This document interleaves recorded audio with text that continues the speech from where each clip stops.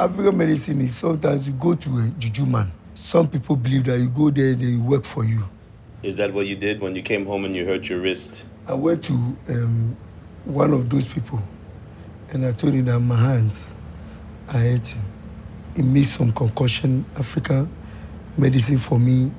He put on to my ribs.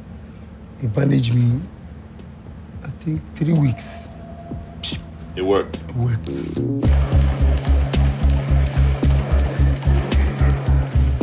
Emmanuel, Gameboy, I'm the one who treated Ima. And you can see the Ima in the ring. Very helpful.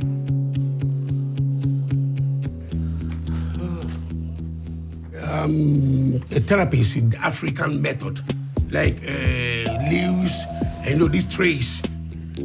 I don't have a master who showed me how to use all these leaves. I have a spiritual friend and dream about this kind of medicines. It's like magic. You can see here, it's a python oil. This also is alcohol. It is alcohol and some leaves together. That's amazing, and I draw the power from the leaves and the trees, everything. I give you the right, strong medicine in herb that you can use and you'll be strong totally. You can drink and give you some energy.